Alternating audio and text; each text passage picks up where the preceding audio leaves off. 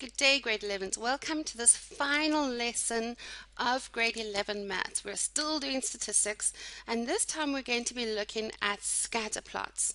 So this thing here is a scatter plot. Basically, it is a graph that is used to plot bivariate data. In other words, data when we have two variables. So in this case, you see that we've got two different variables here.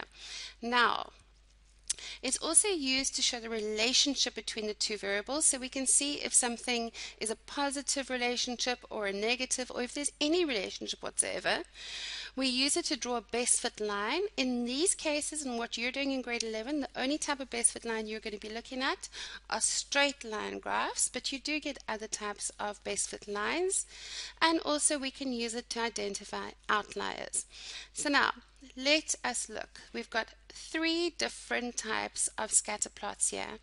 Now, if it looks like this, in other words, if the scatter plot can be seen to have basically a line of best fit, which would be a positive straight line, we say that the data has a positive correlation.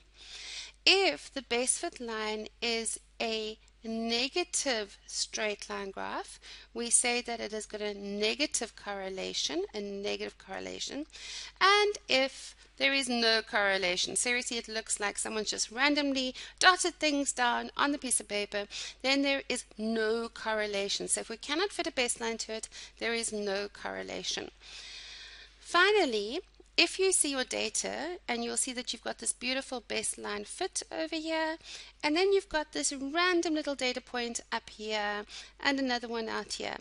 If you have data points that are very far away from your best fit line, these are called outliers. And that's it, grade 11s. That is it for grade 11 maths. We have done everything.